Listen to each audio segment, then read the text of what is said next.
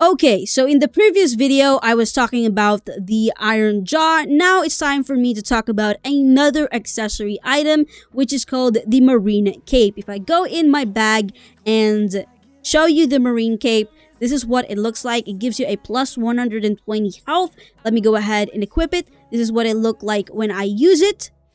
Go. And to get it is pretty easy. All I need to do is go over to this island here. I am at the level 120 plus island, or the so-called marine island. Now that you are here in this island, the next thing that you need to do is go to the boss right over here called Lorgan.